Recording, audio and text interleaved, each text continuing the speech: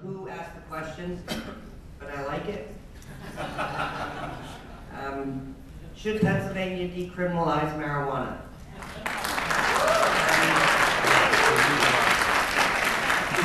I love that. Oh, me, right? Okay. This is a very tough question, and the reason it's very difficult because as a mayor, I look at crime, and 85% of all my crime is somehow drug related. I'd like to tell you I'm an expert on drugs and dependency, and I know this, what causes it.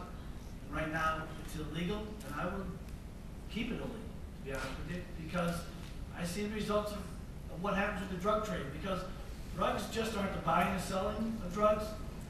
It's seen in murder, it's seen in robbery, it's seen in domestic disputes and abuse. Do I know if marijuana would lead that? No, but I'm not an expert on it. I would not do it. Thank you. Mr. Allen. I would decriminalize for medicinal purposes, only for medicinal purposes. It would require very careful regulation. Other states are doing this, and they're doing it successfully. I would not decriminalize for recreational use.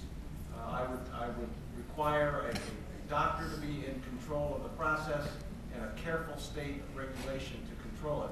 But there's no doubt, from a medical point of view, that the use of marijuana can ease pain, particularly for those who are at the end of their lives, when other medicines don't work to ease that pain.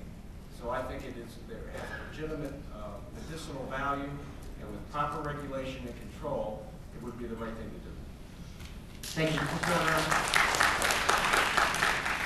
I would not support decriminalizing the use of marijuana, probably because I view this a lot like the mayor just mentioned, and I would hope to reform the system. And some of the discussion we had earlier about why are we building so many jails, what's going on out there. I would be focusing more on the economic revitalization, the educational system, in areas where I believe we can have an immediate impact. So this would not be an issue on my agenda coming against government. Thank you. Mr. Weiser. 16 states have adopted legislation to legalize the use of marijuana for medical purposes. I believe Pennsylvania should move in that direction. At the same time,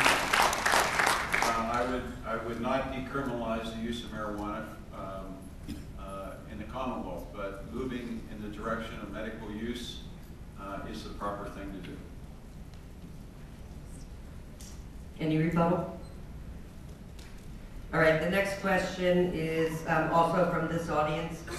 Please talk about women and minorities on your current staff and how you've mentored them.